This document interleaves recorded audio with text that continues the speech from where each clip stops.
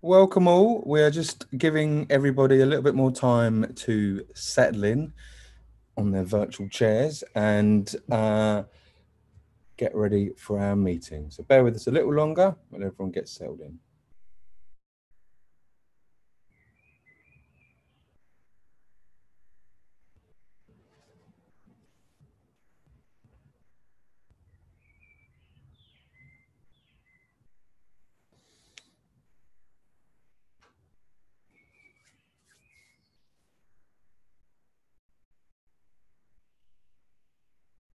Okay, let's begin. So firstly, welcome everybody for joining us this evening. We're having lots of these fantastic Arise meetings and they're still very popular. Arise is an online festival of Labour Left's ideas and it's been going for several weeks now and it's been fantastic. Tonight's meeting is called Lessons from a Pandemic, End NHS Privatisation, Staff Shortages and Underfunding.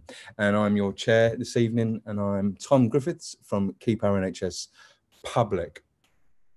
So obviously we're going through a major crisis at the moment, and it really lays bare all of the things that have been wrong with the NHS and the way it's been looked after or not looked after by this government for a long time. And it's not just a lack of preparedness around this crisis, it is systemic inequalities, it is underfunding that's been going on for 10 years, and that's wholly unnecessary underfunding. It is wholly unnecessary privatisation and fragmentation as well, which has left the NHS in a woeful state of preparedness rather than simply just ineptitude on the part of our leaders. It is for that reason that Keep Our NHS Public and lots of the other NHS campaigns campaigning around a very simple slogan at the moment, which is simply our NHS deserves better. And some of the panelists and myself will talk again later about the events we've got coming up beginning of July for the NHS anniversary about that. But that is enough from me. So we've got a fantastic panel this evening.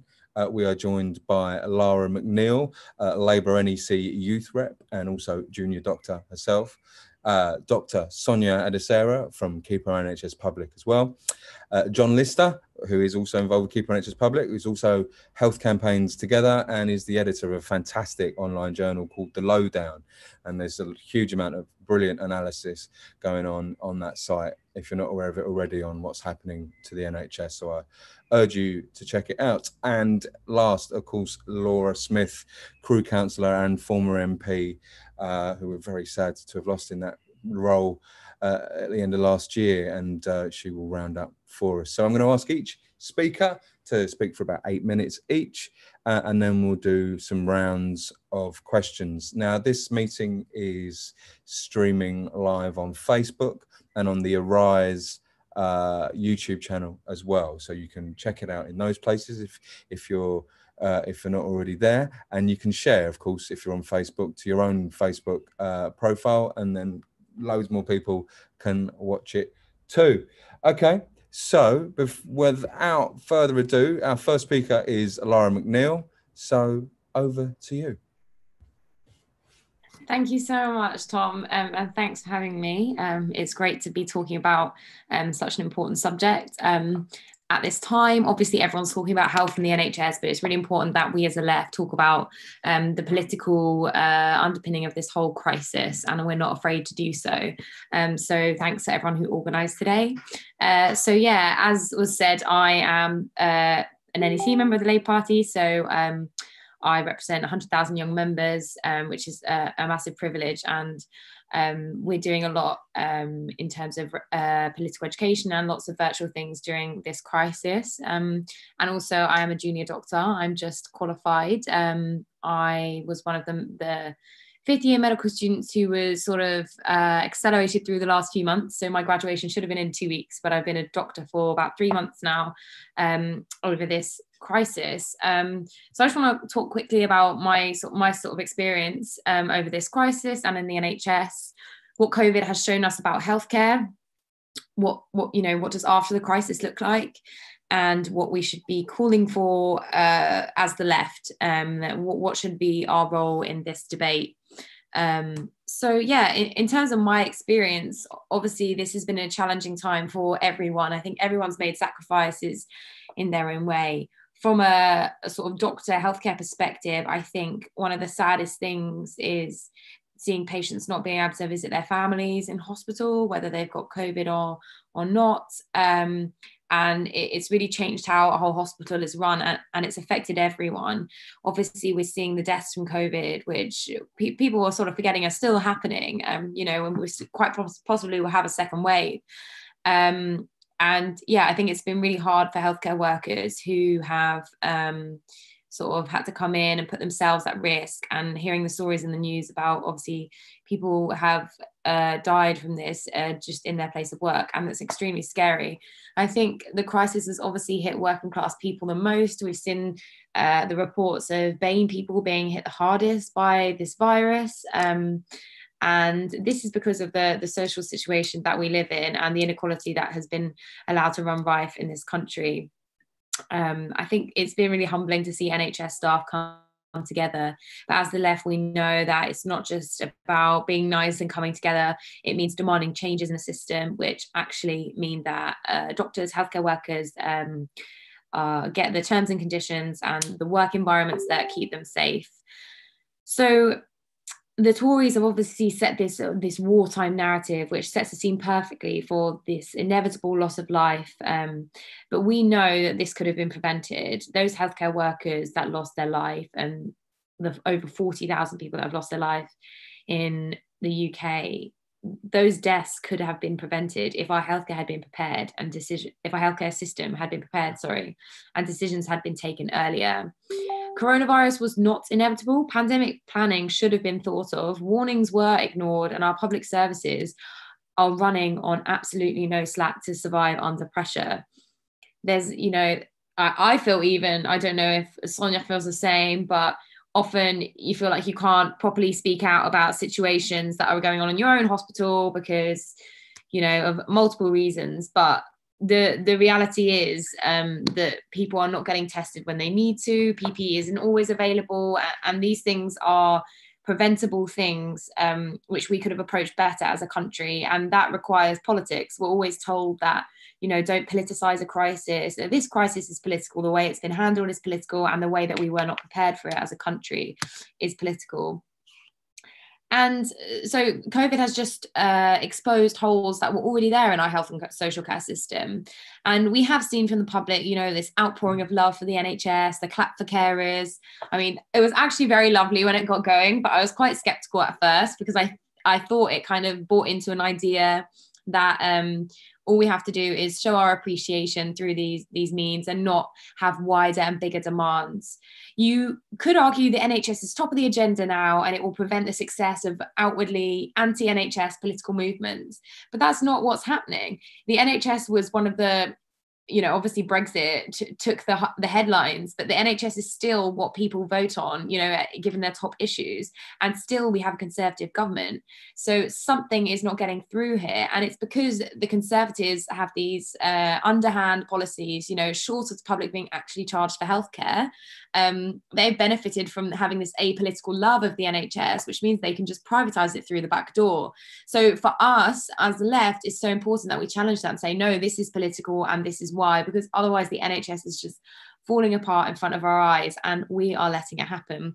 Obviously, Labour has some blame historically for this. We lost the original values of the NHS, and when we've been in government, obviously the Tories always deal with the NHS worse whenever it's in our hands, but this cross-party consensus developed when New Labour came in and supported PFI, private finance initiatives, and allowed the process of privatisation and reorganisation to occur at alarmingly fast rates. And this just meant there was less opposition in years later. Even Conservatives have said they're surprised what Labour did when they were in government. So we have some blame in this historically, and it's up for us on the left to make sure that Labour is never in that position again. And we are always fighting for a publicly funded and owned NHS, social care system, and the rest. So I think going forward, obviously we need to look at what we do when we come out of this crisis. I really hope there won't be a second wave, but I'm not very confident.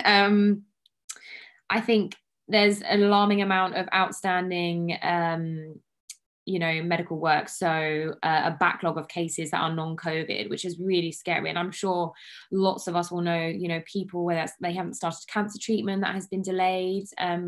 There was a doctor who told me that they think heart attacks have halved in the hospital they were at. And we know heart attacks haven't halved. That just meant people were not coming in when they needed the help because they were very scared of going to hospital. And still people are scared of going into hospital, and obviously it is a risk. So we're going to have this backlog of cases, which I don't think the NHS is fully equipped to deal with. I think one of the biggest holes we saw was the staffing levels in the NHS. You have the general stories like people can't get annual leave because, in normal times because there's not enough cover, etc. And then with almost a third of the workforce going off sick, it just exposed how low staffing levels are and how much we're relying on people to never get sick, never have annual leave and all this stuff, which is not how healthcare workers should work. We've seen the Tories cut nursing bursaries, so we have less nurses we're recruiting. People are leaving the profession because of the lack of confidence, and how bad it is to be a healthcare worker in this country. So I think we're going to see some problems that the left has to have responses to, and I don't think that the Labour Party should just be criticising the Conservatives as they go. I think that we should be having a plan of what we're going to do, and that requires us to say this is what we would have done differently, but also we're going to make sure that working people don't pay for this crisis. I think we're yet to see the worst of coronavirus, which is actually the austerity and the inequality which is going to flourish if we don't get the Tories out of government as soon as possible. And we need to be prepared for that with a post-crisis plan as the Labour Party, and I don't think we have a clear enough plan at the moment. I think we're just criticising the government when they say things rather than actually setting out an alternative. And I'm just gonna, I think I've lost track of how long I'm going on, but I'm just going to mention one thing which I think is really important, and that is social care. And I think we need to be focusing on this as the left as well. We've seen social care be such an issue in this crisis. We already have a social care crisis. The privatised and fragmented system is not working. It's not putting patient care first. It's meaning that people are bed blocking in hospitals. People aren't having dignity at the end of their life or in a vulnerable situation. And COVID has gone through care homes at alarming rates. People haven't been able to get the care because of the situation. And I really worry that we're losing the National Social Care Service sort of policy as a Labour Party, and I think that will be something that we have to fight for in the coming months. So yeah, I would just end it on social care, social care, social care. Thank you very much. Fantastic, Lara. That's a fantastic introduction, and of course social care will undoubtedly come up again, and it is of course horrific to see what's been happening in care homes around the country. Our next speaker is Dr. Sonia Adesara from Keep Our NHS Public and lots of other things, and a fantastic campaigner who I'm glad to say I know very well, and so I'm sure this will be great. Over to you. Thanks, Tom. You're very unfortunate to know me very well. But thanks for having me. Thanks for everyone that's tuned in. And yeah, I think just, following on, I agree with everything that Lara said there. I think her analysis of what happened over the past few weeks and the past few months has been spot on.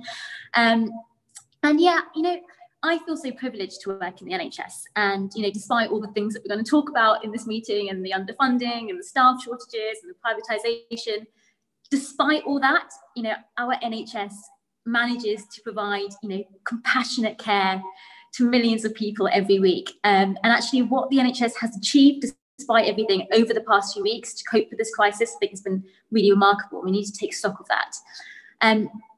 However, I think as we are recovering from this crisis and as we are, considering how we build back a better system, I think we need to, acknowledge the flaws and the imperfections of our healthcare system. And I think, as Lara just, spoke about at the end there, it was such a surreal thing in the first few weeks of this crisis when we were, seeing the headlines and all the media focusing on these big new hospitals being built with all the fancy ventilators. And at that very same time, we had hundreds of thousands of our most vulnerable people in our communities literally being left to die in care homes. And I think that's just epitomised the relationship that we have between, you know, a lot of the time all the focus is on acute care, and yet social care in this country has been shamefully neglected now for decades by both political parties in this country. And I think, you know, our NHS rightly has a central role in British society, and rightly so. But I think, you know, too often our NHS has failed to use its institutional power to for the betterment of society, and actually too often our healthcare system simply mirrors the very worst of the inequalities and the injustices that exist in our society. So we have a very, you know, in most trusts that you work in, you'll have people on 3-figure salaries with nice paid holiday leave, working literally next to someone who is on a 0 hours contract, barely getting paid enough to survive. We have our NHS since its inception was completely reliant on migrant labour. We actually invited migrants from the empire to come and work here, and yet still today these migrant workers are treated as second class, right? They're treated as simply here to fill workforce gaps, and they're not even given the right for them and their families to use the service that they work in. And you know, this virus, as Lara said, you know, has shown a spotlight on the disparities, on the health disparities that exist between racialized groups in this country. We've seen that Black and ethnic minorities are dying in much greater numbers. But again, this is not new. The NHS, we've known about disparities between racialized groups across the healthcare service for decades now in the NHS, and that's across the whole healthcare service. So we know that ethnic minorities have poor health outcomes, higher maternal mortality, higher infant mortality, poor experience of cancer care, later diagnosis for cancer care, poor experiences in elderly care and general practice. So across the healthcare system, we have known about these disparities. The recommendations that were put out in the PHE document yesterday, again, have been in the literature for almost 20 years now, and yet, you know, there has been just a complete failure of intention by our national health leadership to address these inequalities. And I think most shamefully for me, our NHS has colluded with the politics of xenophobia. So we have allowed the hostile environment to be introduced into our healthcare service. We have allowed, forced health workers to become border guards. We've introduced racial profiling into our NHS. And you know, by doing so, the NHS has legitimised the idea that migrants are just not deserving of that basic human right of healthcare like the rest of us.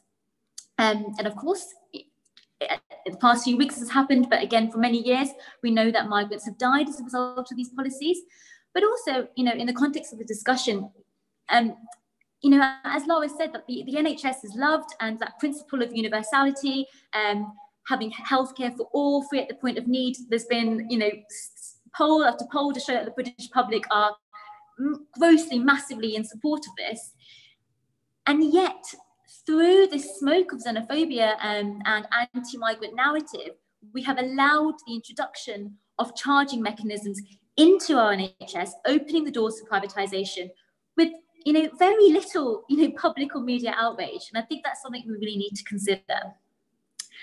And also, I'm just going to touch on outsourcing, and I know this is something that is going to be discussed more by some of the other speakers. And of course, we know that it undermines the values and the principles of NHS, it's poor patient care, but I also want to talk about it and how it treats NHS workers.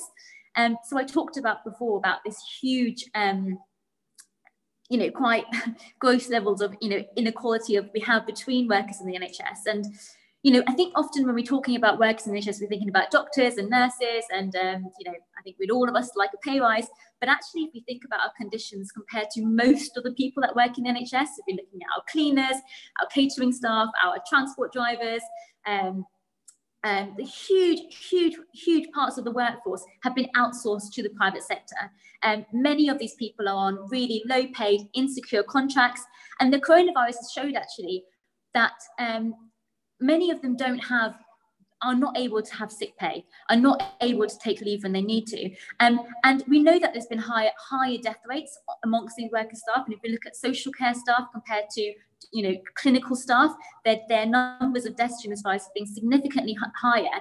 And yet still right now in Homerton Hospital, where my sister works, the cleaners there are in dispute with Serco, who is their private employer, who is trying to impose on them a contract that will not allow them to have statutory sick pay for the next 5 years.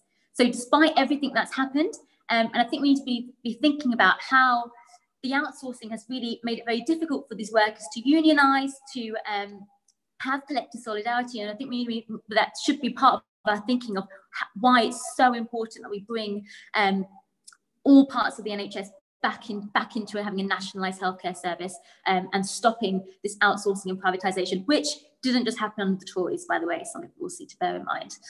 And then I think, you know, just to finish, we have to learn the lessons from this pandemic, but also we need to reflect and learn how the political class responded to the last crisis, because we know that austerity hit hardest and harmed the health of those that are most deprived of in our society, that of people of colour, of the working classes. And because of those policies, it has meant that those very same people have been disproportionately hit by the burden of COVID, and that's the economic burden and, you know, the mortality burden. So we need to be thinking about, we need to bear that in mind and think about how we respond to this crisis. And then also, this is going to seem a little bit, you know, at odds with the conversation that we're having today, but, you know, over the past decade, the NHS has suffered, you know, severe funding shortages, and we can't go back to the situation that we're in before. Like, we can't go back into having, you know, 6-hour A&E waiting times, which was the norm where I used to work. But also, I think we need to think about, like, when it comes to the funding cuts over the past 10 years, you could argue that the NHS itself was actually more protected under austerity funding cuts compared to other parts of the state. So we're looking at social care, local government, our welfare system, our educational system.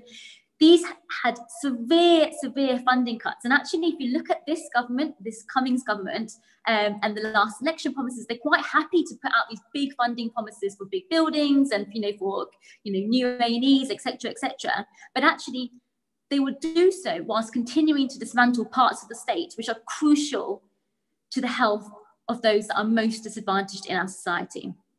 So as we go forward, and as we are thinking about, what our campaign is, we need to be thinking that health justice needs to be at the core of our movement going forward.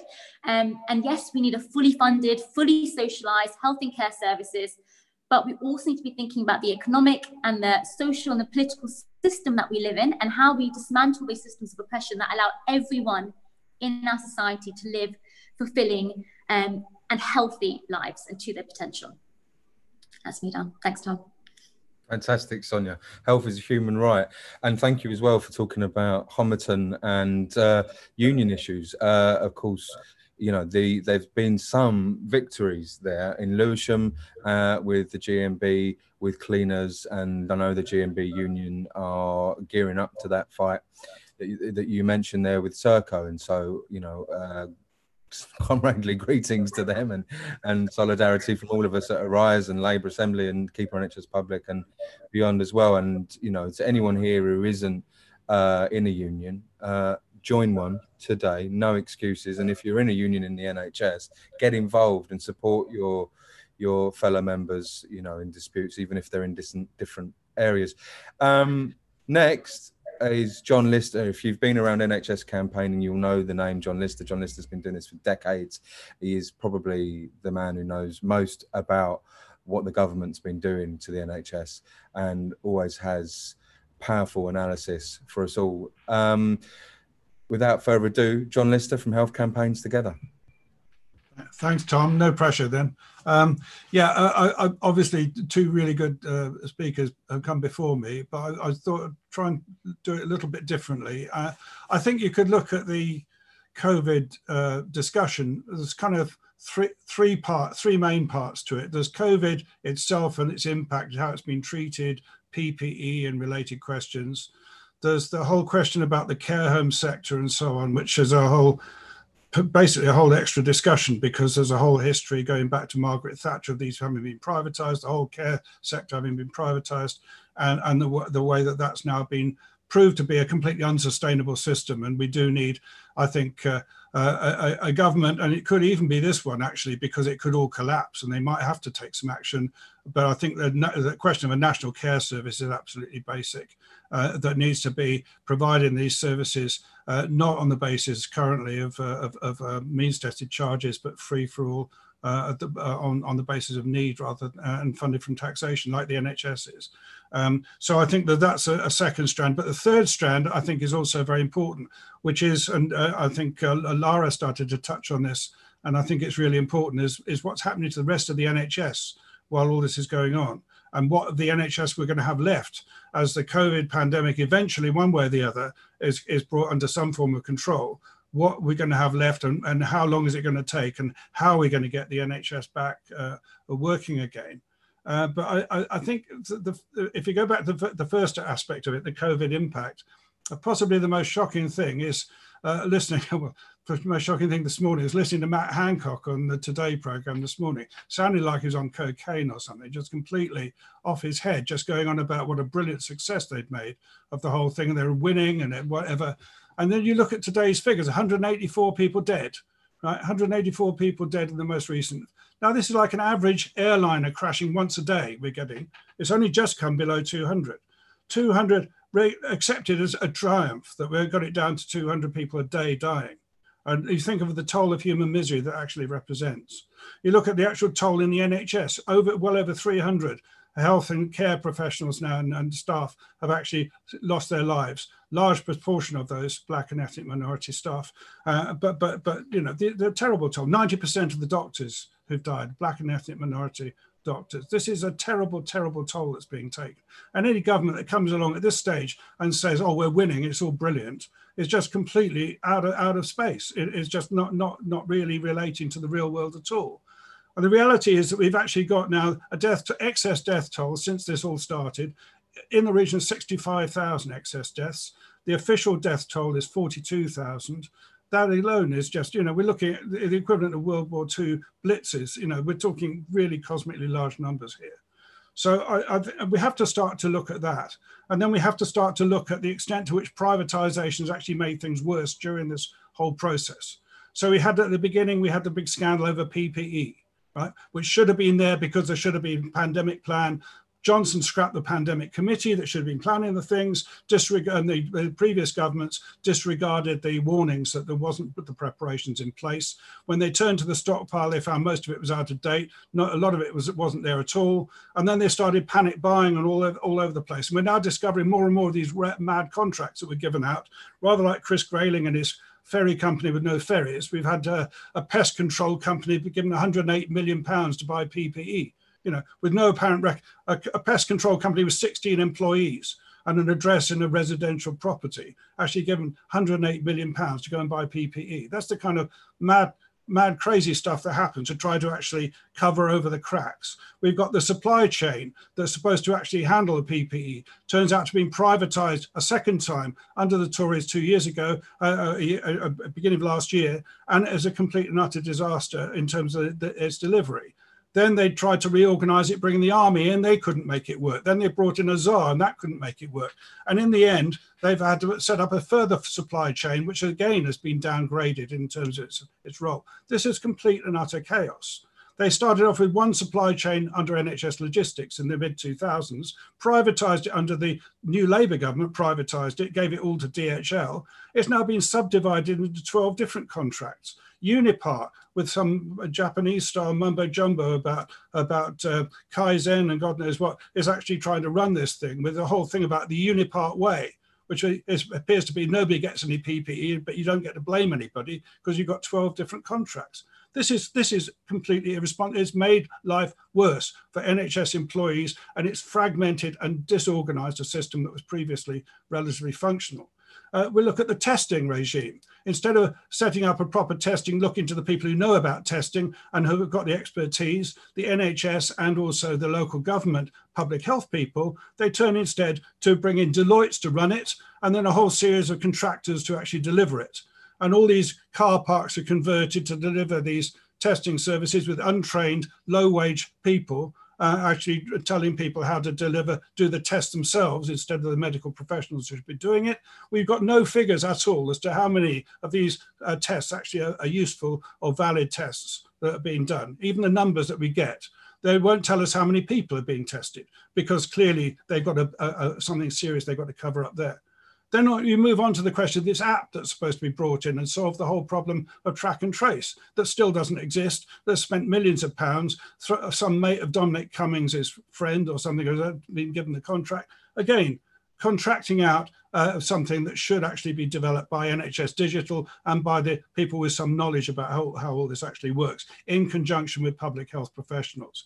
We've got the whole track and trace system itself. Now, again, subcontracted via Deloitte to Serco, and Serco, again, bringing people in on minimum wage with 1 hour's training, online training, and then told to go and track and trace. And again, this system's said to be world beating, but won't actually be running until the autumn. Meanwhile, they're starting to unlock the whole system and actually send people out on the basis that track and trace is actually up and running, and it clearly isn't. So the private sector is actually undermining the actual possibilities of combating the COVID virus. Meanwhile, they say the NHS has coped brilliantly. The NHS has coped brilliantly. I haven't even got on to Nightingale hospitals. That's a whole other story. The NHS has coped, but it hasn't coped because what you've done is shut down the elective care basically across the country.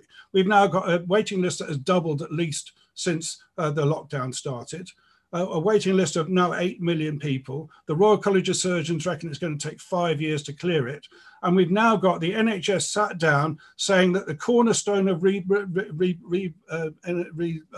the NHS is going to be a long-term contract with private hospitals, which in the Financial Times yesterday, it was forecast it could be £100 million a week being paid out to private hospitals as part of this programme to actually get the NHS back together again. Meanwhile, we've got, in April, there were 37,000 NHS beds closed because of the closure of the elective work. 37,000 beds closed. I tried to get hold of the up-to-date figures from NHS Improvement today as to how many beds are still closed. They said, oh, we can't give you those figures. Can't give you those figures as for management use only. Who knows? But I would guess it's still pretty much 37,000 beds closed. The proper resumption of elective work still hasn't begun. Lara referred to the cancer and other patients who have been delayed, had their treatment delayed. But the real danger is we can wind up spending hundreds of millions of pounds on private hospitals to tackle a small percentage of the waiting list, while tens of thousands of NHS beds remain closed for prolonged periods of time and possibly will never reopen. So I think we've got to have a rescue plan here that recognises the need for a full-scale investment and which puts right at the centre of it a workforce plan which actually aims to both retain as many as possible of those retired staff who've come in, but also reach out now, new training programs, rebuild and expand the NHS workforce so that we can have a full-scale programme to bring the NHS performance back on track. And I can see my time is up, so I'm going to stop there. I could rant on for hours about it, but there's so much to talk about. That's fantastic, John. Thank you. And I'm sure we'd be happy to hear you go on for more as well. I mean, I think you've described in detail the ways in which I like Sonia's phrase earlier of the Cummings government. And I think you've, John, have explained brilliantly why the Cummings government is, of course, in absolute chaos. And by the way, that figure of the 65,000, that's from the Financial Times as well. That's Chris Giles. That is not any left-wing headbangers that are using that figure. So, yeah. Okay, so just a couple of things before I bring Laura in, who will need no real introduction from me, of course. Please do leave us your questions in the Q&A function on Zoom. Leave us a question in the comments on Facebook if you're watching there, and likewise in the comments on YouTube if that is where you're watching. So we will take questions for the panel after Laura Smith, Councillor from Crewe and ex-MP. Over to you. Hi, Tom, and thank you so much. The speakers have been brilliant. I feel like ready for a rally after listening to you then, John. I'm all fired up. It's just a shame that I'm locked inside my house. Just to warn you guys, we've got like a massive lightning storm going on. So I'm just hoping I don't get either struck by lightning or cut off mid-flow. So fingers crossed I won't. I just wanted to comment on something that Lara said.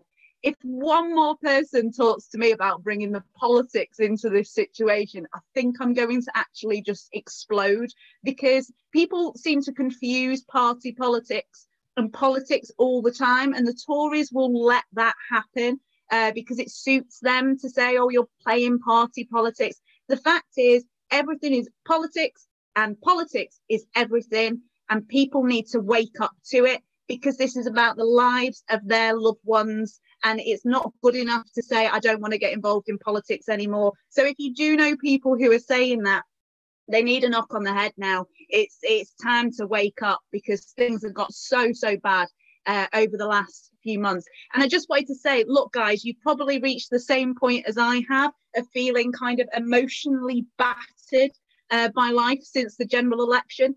And these are incredibly difficult and challenging times for us all, as all the other speakers have said. And I just want to extend my heartfelt solidarity to all of you, because it is a struggle, and it is a struggle to be on the left and to keep pushing that. But we must not give up. And remember that there is always hope, always hope. Whatever's happened, we move forward and we stand united, looking for our social justice. And I loved the phrase that Sonia used about health justice. That needs to be put everywhere, as far as I'm concerned. That's exactly what we need. So there's much for us all to be doing, to be organising, campaigning, and we need to make sure that every single campaign has a national care service right at the heart of it. And I'm glad that the other speakers touched on it, because my background before I was a politician, I was a primary school teacher, and then I was kind of a school cuts activist, and I fell into politics. I was the person who never thought I could become an MP, and somehow managed to rock up there. And then I got booted out after 2.5 years, but that's another story. But my thing is this care service, and that's where we desperately need to be focusing our attention. And the crisis, it is shown again just how horrific our care system is, and how privatisation has destroyed it. There is no greater example, as far as I'm concerned, of how rotten privatisation is than our care service. And it breaks my heart, as all of us, it breaks my heart to see people who are at breaking point because of this undignified and broken system. And you know, this lies on the government. They have had 10 years. They never even produced a social care plan. It got delayed and delayed and delayed and delayed. They have a lack of care, a lack of willingness to tackle the social care system. And as far as I'm concerned, that has completely contributed to the horrific amount of deaths that we have sadly seen due to COVID. And I do think that a large amount of those deaths would have been avoidable, and we have to hold them to account on that. We have to. Those people's families deserve that, and however tough it gets now, however much people don't want to hear it, we need to make sure they are held to account. We've all heard the accounts of COVID patients who have been discharged to care homes, PPE that's inadequate or non-existent, the poverty pay and the 0 hours that they reward these key workers. I've been talking to people who work for private care companies whose hours have been taken down to 8 hours a week.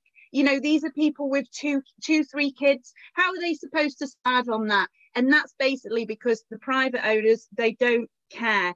And the privatised care system is catastrophically unfit and ill-prepared for any such pandemic as this. It was never prepared, and I don't think the government ever to tackle that. It was too big a problem, and it cannot be solved if we stay rooted in profit before care. Now, back in 1993, when I was like 8 years old, there were 95% of care at home was provided by our local authorities, and now almost all of it has been privatised. And even before the pandemic, this system was falling apart. As many care companies, they were unable to balance their books, keep their shareholders happy. You know, and we've seen many providers collapse with disastrous consequences for people and families and workers. And care workers, they have been treated like dirt. When people talk about the working class and they say that time has gone and we don't want to talk about the miners and all the rest of it, care workers are going through exactly the same kind of struggles. It's inadequate housing, inadequate pay, and we need to be fighting for these people because it is disgusting. They should be valued 365 days of the year, and they need to be paid properly. And we can see quite clearly now just how dangerous care homes commercial imperatives have become as the drive to make care profitable, and it's created this fragmented, incoherent system, and they answer to offshore owners half of the time. You know, that is disgraceful. We need to get these care homes and these care providers back in-house, and the only way outsourcing can actually save money, the only way it does, is by undermining the workers who work there. That is how they do it. Public service staff who are usually, you know, disproportionately, they are women, they are people of colour, they are migrants, and they're doing important work and they deserve to be treated fairly. So we need to make sure we're bringing those services in-house, making sure those workers have decent terms and conditions and employment. We need to make sure they're in a union. We need to be pushing that people join a union if they haven't already. Now, if there is one thing that we've learned about this pandemic, it is the need for a publicly owned, publicly run national care service. And as I say, every single left campaign needs to have that message being pushed. And let's not kid ourselves. Let's not kid ourselves that the Tories are suddenly going to start caring about it. They've been quite, you know, they like their big announcements where they'll push that they're caring. We saw Matt Hancock doing his U-turn today on Marcus Rashford's his amazing win, and we heard him call him Daniel. You know, this is just how incompetent they are. They can't even get the guy's name right. And so we've seen this. We've seen what their priority is. Their priority is extra cash for them and extra cash for their mates, and getting away with answering as few questions as is humanly possible. Testing centres, they are being run by companies such as Serco. We've got US data companies who are mining our data, you know, and our information by our money. How are people not outraged by this? You know, I don't understand it. We've got to make it. And what the Tories are doing, they're making sure this culture war is rumbling on. So we're all arguing about statues and everything else. And at that time, whilst they're doing that and they're distracting us, they are selling our NHS down the drain, because that privatisation is happening now. And that doesn't mean that I am not, you know, I am fully on board with what's happening across this country and the fighting for social justice, but we keep that narrative. Don't let them turn it into a Fawlty Towers debate, because it's absolute bollocks as far as I'm concerned, and they will do it every single time. Sorry for my language. They've already proved that they have no plan. They don't want to change anything. They'll go back to the status quo as quickly as possible. They won't be paying our workers more. As far as they were concerned, clapping was enough. You know, that doesn't put food on anybody's table, however nice and warm makes people feel. And they don't want to answer the questions around so many of those working in the NHS and in care who have actually lost their lives. Let's not forget about these incredibly high numbers, because they weren't provided with the adequate equipment to be able to go into work safely. The handling has been an absolute disaster, and it will be scandalous if people don't hold them to account at every possible point. Do not leave it to the politicians, because nothing will change. We have to do it as a left movement, fighting for social justice and making sure that people do get the justice that they deserve in this. My time's up. Thank you. Perfect. Brilliant. Thank you so much, Laura. I would be hearing applause if we were in real life. That was fantastic. some of the things that Keep Our NHS Public and Health campaigns together are calling for in our NHS anniversary events called Our NHS Deserves Better, definitely focusing on social care and ending outsourcing and all of these other things as well, and of course highlighting the absolute horror of the inequalities in this. And Gary Young spoke at one of our meetings recently, and he said, yes, the police kill black people in this country, but COVID is killing more BME people right now. And I think that's a kind of a thing to remember as we go forward. So I'm going to take a round of questions for the panel. So this one is from YouTube, from Carol, and it is: the tracking and testing centralized system is awash with private corporations. So how do we tackle that? And another one that links to that is: what role has privatisation played in the problem securing PPE and ventilators during the COVID-19 crisis? So those two on private corporations meddling and making a mess of things. We've touched on some of this, but especially we've got looking at the PPE stuff and ventilators. So if anyone would like to jump in on those, I will. that'd be great. So I'll take Laura on that first. Yes, please. I know I've only stopped speaking, but I just wanted to come in on the last point and just tell you quickly about a company who are local to where I am, and they contacted when right at the start of this, when the government put out that plea for if anybody can help us with getting PPE, get in touch with us. And they did, you know, great local company. They've won awards for various things. They got in touch with information about PPE that could be sourced and could be there and could be over with people really, really quickly. They didn't get back in touch, the government. So these people, they pushed and they pushed and they went to their MP, not interested. And the fact is, because they wanted the people who they wanted to get those contracts, because there are a lot of people making a lot of money out of this. How do you solve it? How do we solve the fact that these horrible private companies are making money out of it? You have to get rid of the Tories, and you've got to force whatever government that's in to make sure that that isn't a priority. Now, sadly for me, we had that opportunity and we lost it. And I'm devastated by that, because it could have been very, very different. So I think as a movement, we have to put that pressure on people, on the people in power, the people who have the ability to influence, and make them U-turn. If it involves getting professional footballers to do it, then so be it. Yeah, absolutely. Anyone else like to come in on that one? John, yes, please. Yeah, on the track and trace. I mean, I think the immediate thing is, obviously we've got a Tory government that's only just been elected. We're not going to be able to change that. What we can do is expose time and again what's actually going on, and try and get that as far and wide as we can, and make them pay a political price for what they've done. And at the same time, I think we have to recognise and also expose the fact that a large amount of the track and tracing that actually is being done at the moment is being done by local government professionals and not by the companies that have been brought in at all. And the reality is that they're going to have to get that expertise on the case. Otherwise, these teams are not going to be able to do a reasonable job. And although it would be politically satisfying, I suppose, for us to score a point on this, there's actually lives at stake here. We actually want to make this.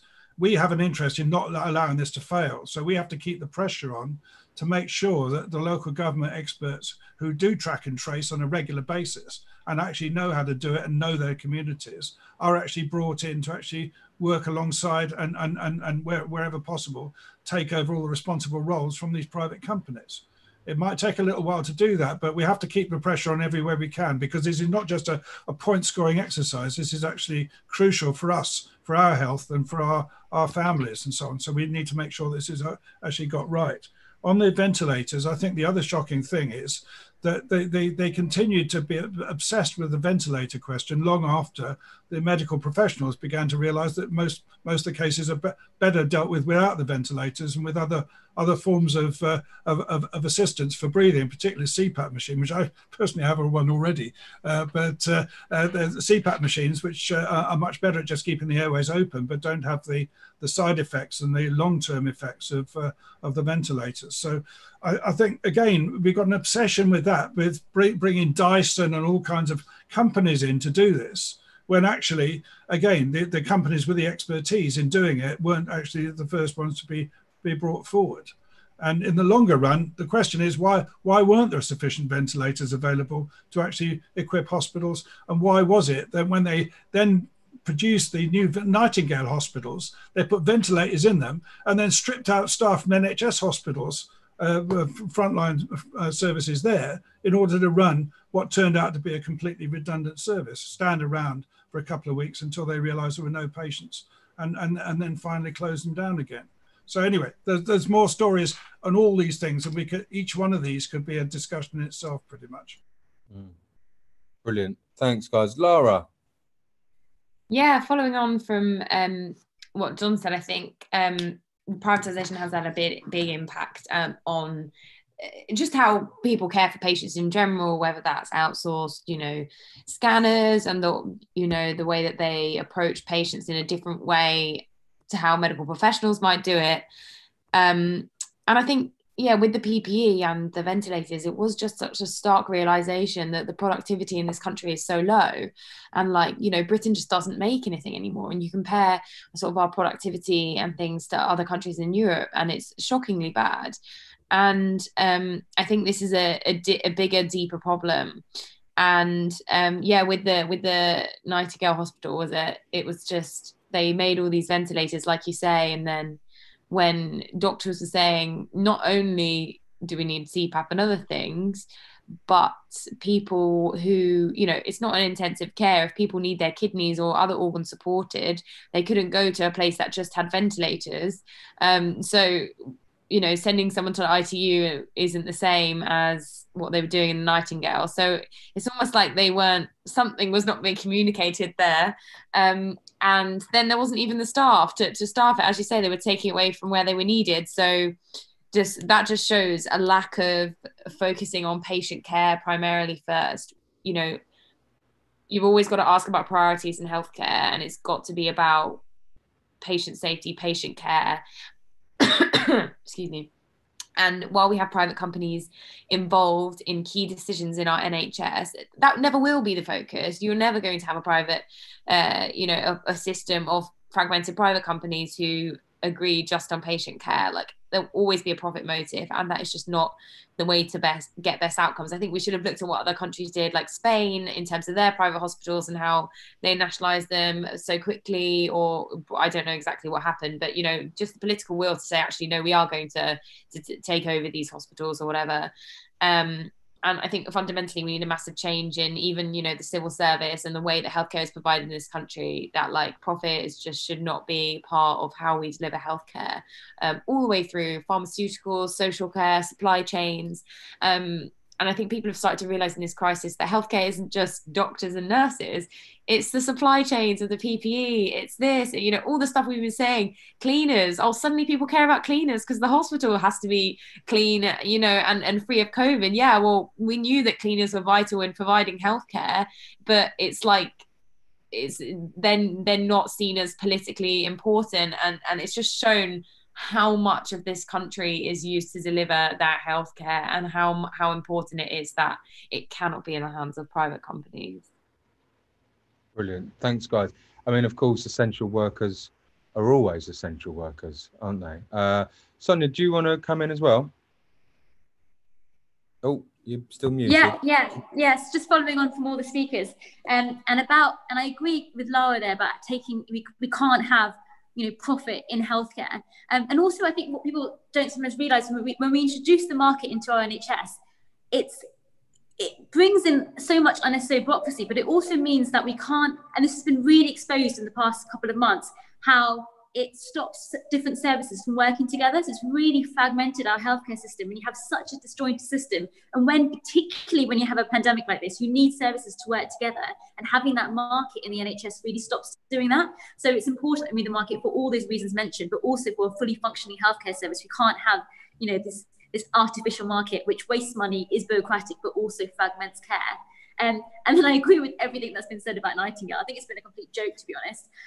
So they had this thing, they essentially said you can bring a patient to Nightingale, but they were trying to basically poach staff from London hospitals, which were already short, particularly of intensive care staff, to do it. So it shows their priorities there.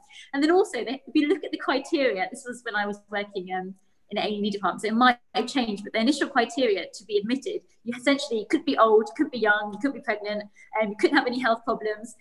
So essentially they were only taking the most well patients from London hospitals. So I think it seemed to me as if they were trying to make their figures look much better compared to the rest of hospitals. So I think that's quite telling there.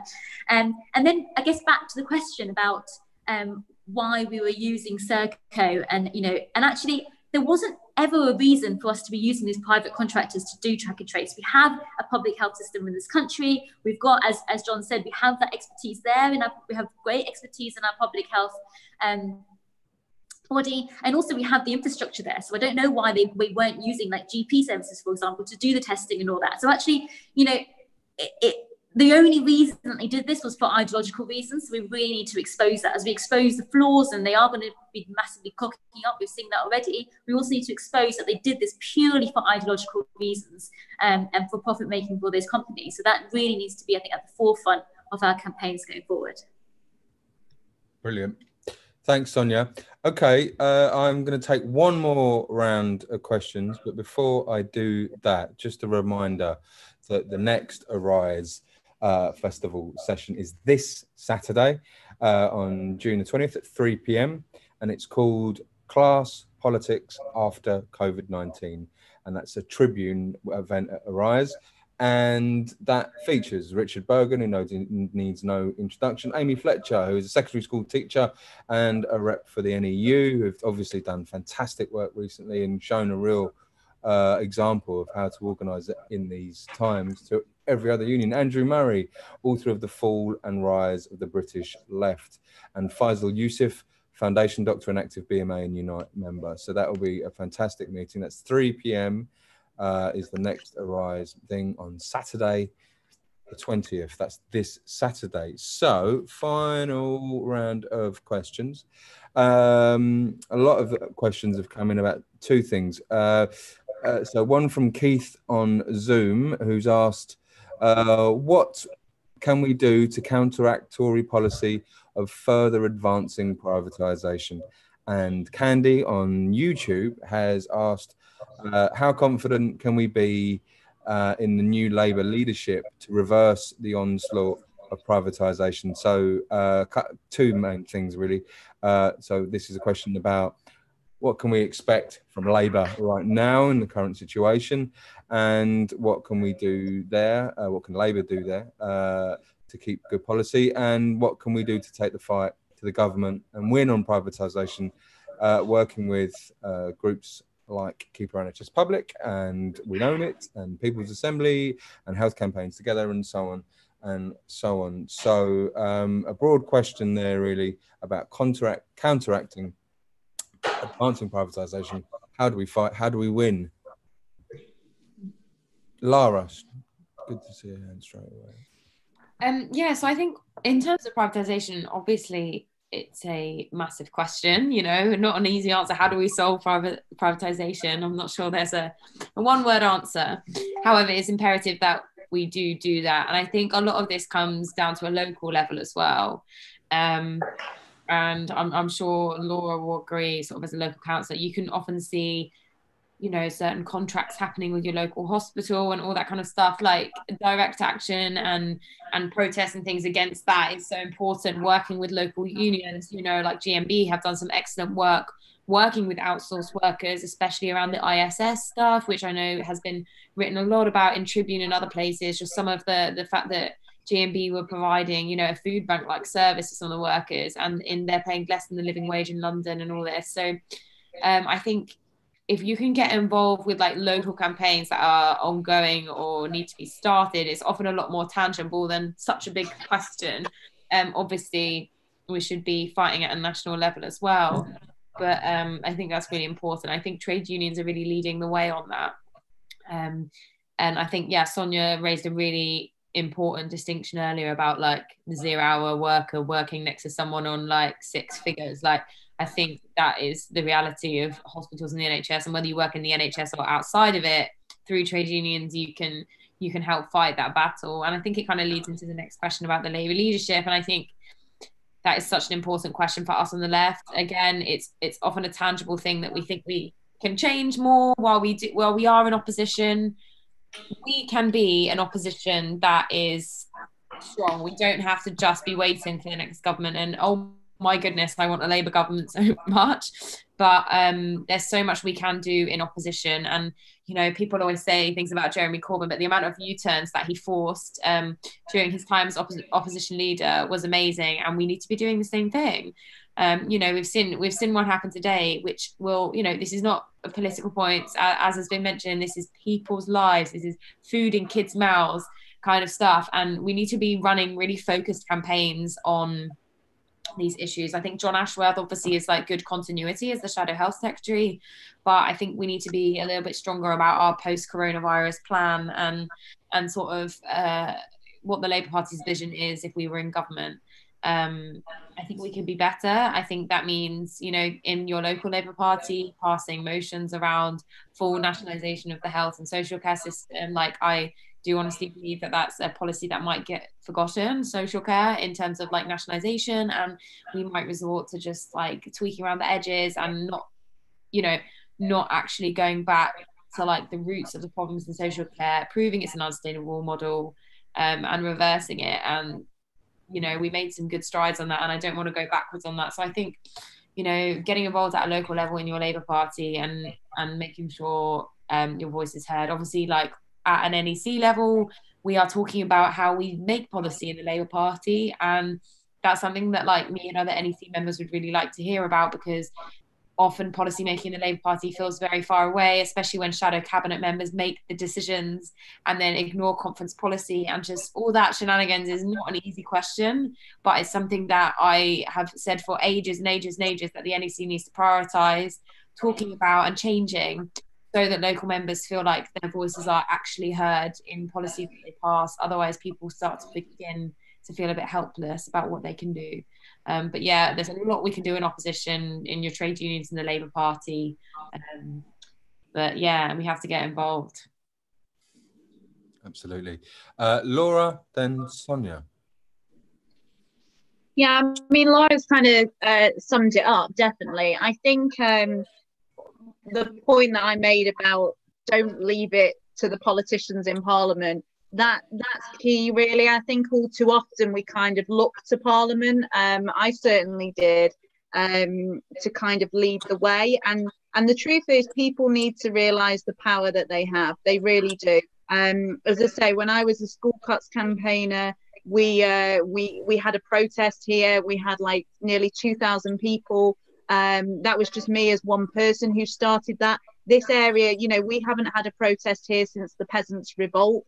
So it's not something that comes naturally to the area. But if you organise in your community, get your voice heard. We've seen great examples of it already. The Black Lives Matter campaigns have been, you know, phenomenal. I can't wait to go out and join them as soon as I can. And again, you know, this U-turn that we've seen today, that is absolutely huge. And we can get more of that and embarrass the government into doing it. If people know the facts and it is put to them, you know, in the simplest way, then they will become educated and they will react to it. And that's what we've seen.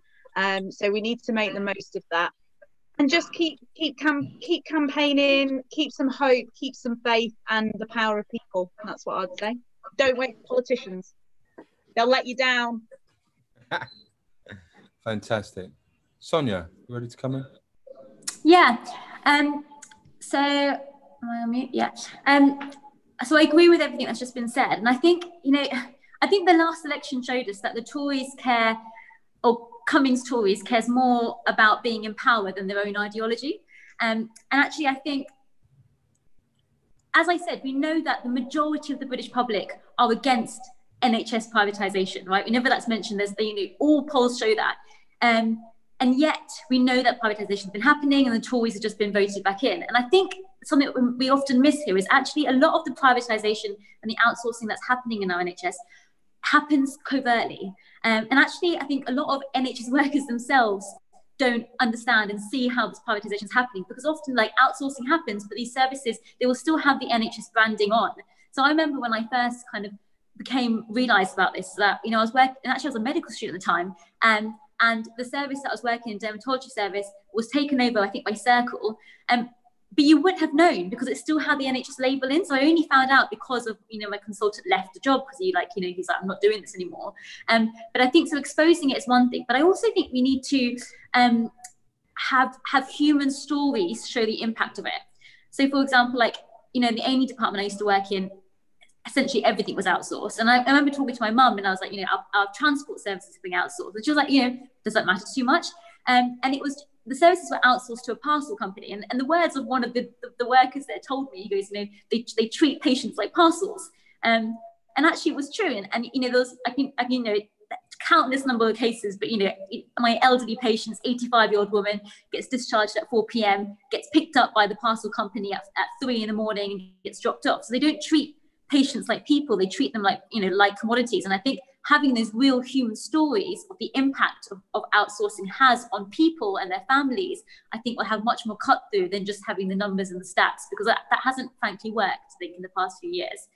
And that was it. I forgot what the other question was now.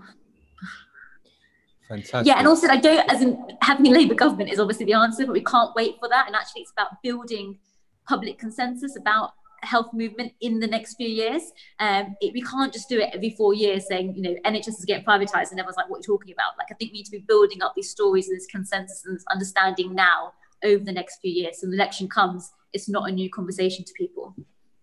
No, that's fantastic. And just briefly to abuse the chair before I bring John in, one of the ways we can do that is to not just get involved with the Labour Party. I'm from Keep Our NHS Public, so that's to you to speak to, but I would urge you to join Keep Our NHS Public and get involved with those local campaigns. Keep Our NHS Public and health campaigns together have saved hospitals from closure, saved A&E services, and by engaging in all of that activity, just as Laura was saying about school cuts campaigns, you can make a difference locally, and that does help grow consensus. I would like to bring John in now to respond to all of those things. John from Health Campaigns Together. Thanks, Tom. Obviously, I endorse those points, but I mean, and what people have said. I mean, I think it's important when we're taking on what is ideologically motivated privatisation, we don't work an ideologically based answer, because otherwise we will only talk to the people who already agree with us. I think it's really important that we actually work to point to the practical arguments as to why privatisation is a bad thing. Because if we're going to stop privatisation in the next few years while this government is around, then we're going to have to divide Tory MPs the way that Marcus Rashford did, and the way that the campaign against the immigration health surcharge managed to do, and actually force the government to change track, at least for NHS staff. And at least for some of them, they dropped that charge. And so we can see that it can actually work. And we can see the Johnson government, despite its 80 majority, does not feel as strong as you might expect to actually carry things through in the teeth of substantial opposition. But we've got to create that substantial opposition. And I think particularly if you're looking at the question of people being treated in private hospitals, there will not be a big kickback against that, because people will be relieved to be treated at all. They'll be relieved to be in a hospital, which is a small one, which is unlikely to have a COVID infection in it, and so forth. So what might be a natural revulsion against privatisation as such probably won't apply in that way. Now, if we're going to make a case against that, we have to explain what's wrong long-term for our NHS in doing that. We have to explain a real clear case, like we're just talking to a neighbour or somebody down the pub and explaining the case, rather than we're talking to a colleague in the Labour Party or somebody already in a trade union active. We need to actually explain it from in that kind of way. So I think it's really important we start to develop that kind of language in the way that we present privatisation, explain it, and that we also build the broadest possible alliance to get those points across. And we reach out as far as we can to our right. We want some Tories on our side. We want some Liberal Democrats, insofar as you can find any, on our side. You know, we want we want people who have no party allegiance at all. People who realise they voted the wrong way in December. We want them to come on our side and actually be part of this fight to stop privatisation. And in terms of what Labour should be doing, I think there's three big things. Firstly, we want them to be demanding upfront and really fighting now hard for a public inquiry before it's too late, to start to expose some of these mistakes before it's too late and while it's still a chance to actually put some of them right. We want a public inquiry. And that should include trade unions, and it should include people from campaigning backgrounds, as well as simply some scientific experts and so forth on that panel. Not simply be a lash together of Johnson's cronies of one sort or another. Secondly, we want Labour to start to develop its own or work with us around a rescue plan for the NHS to put it back together again, to get the full comprehensive service running back together again. And I think that means saying no to any return to austerity in terms of funding for the NHS, both in capital to actually remodel some of our hospitals so they can work with the new situation, and also in revenue to ensure that there's no attempt to claw back the extra money that's been spent on COVID up to now. And just as part of that, I think we need a whole campaign around it. And I think we have here a generational challenge. We have the ruins of an NHS that's actually been brought to its knees by the COVID epidemic. In 1948, we had the ruins of a mixed economy that had collapsed, bankrupt hospitals, a wrecked economy, and the NHS was formed. And the NHS, the generation that formed the NHS, are now the people in our care homes. They're the people who are being failed by the collapse of the NHS now and the care system. And we need a new generation now to take on the fight to actually rebuild our NHS. And Labour should sign up for that. And Labour should make that an appeal right across the board. Come on board with us. Let's fight to put pressure on this government initially, and hopefully as a Labour government, rebuild our NHS. It's going to take a generation to put it back together again. It's going to take a long, long time to put it back together again. But we have to start now by committing ourselves to the basics of how that should be done.